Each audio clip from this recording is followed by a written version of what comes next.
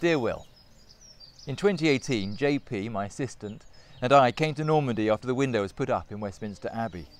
We loved it here, and I suggested to JP this would be a great place to draw and paint the arrival of spring. There are apple, pear, cherry and plum blossom, with hawthorn and blackthorn. East Yorkshire only had blackthorn and hawthorn. We found this house with a large garden that was cheaper than anything in Sussex. We bought it. I began straight away drawing on a Japanese fold-out book. I drew all around the house and then I drew the house itself. These were exhibited in New York in September 2019.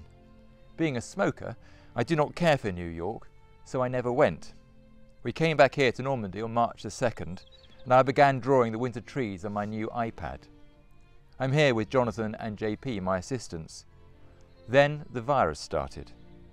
We are locked in here, but I don't mind. It's Jonathan, now cut off from his family in Harrogate, and JP who feel it more. I went on drawing the winter trees that eventually burst into blossom. This is the stage we're at right now.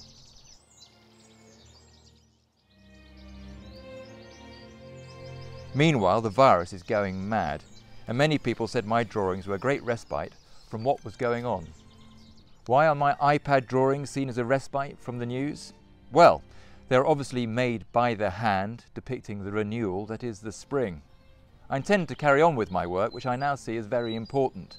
We have lost touch with nature rather foolishly, as we are part of it, not outside it. This will in time be over, and then what? What have we learned? I'm 83 years old, I will die. The cause of death is birth. The only real things in life are food and love, in that order, just like our little dog Ruby. I really believe this, and the source of art is love. I love life. All my love, David H.